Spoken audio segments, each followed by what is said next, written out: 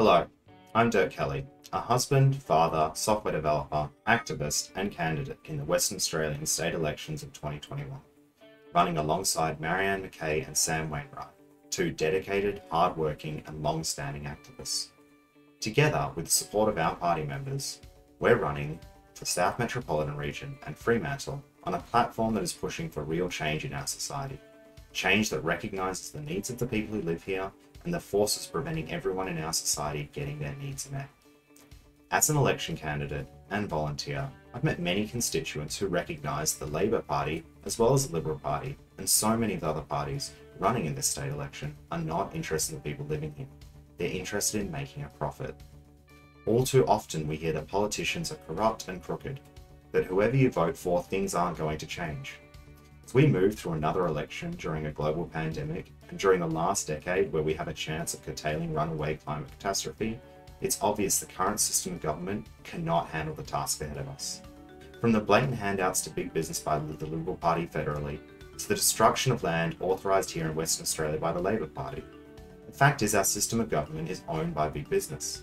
Our capitalist society is at a stage where there is so much wealth and power in the hands of a few people that the lawmakers only work to the goal of creating more profit for the few, not to solve the needs of all the people.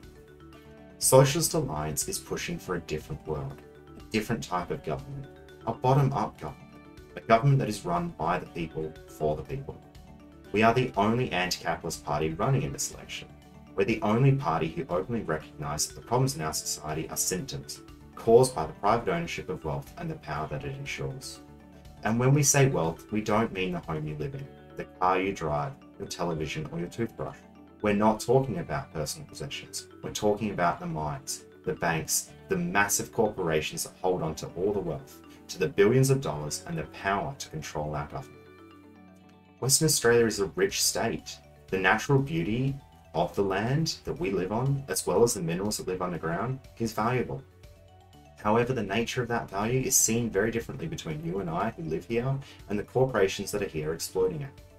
These corporations, these oil and gas companies, these multinational organisations that trade in the extraction of natural resources, own not only the land, but the governing bodies of the land.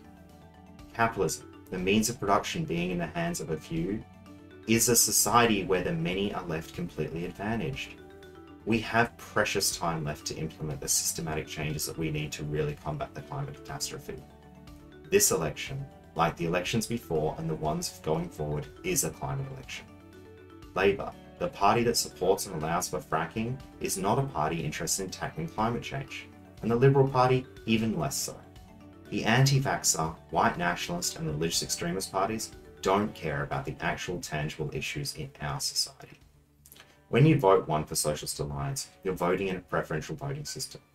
Our preferences flow onto the Greens Party and eventually the Labor Party.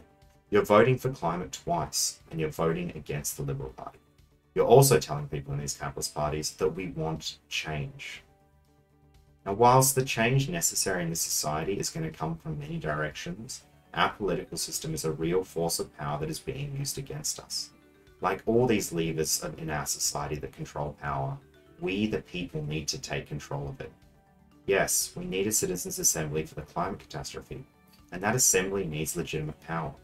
That legitimate power in this society right now is seen in our legislative assemblies and councils.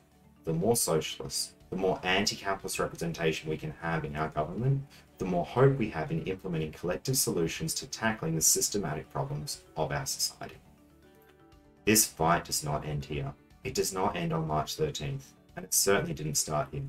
Indigenous people on this land have been living through, fighting against, and suffering under imperialist capitalism since the first settlers arrived and started exploiting the land in the quest for profits.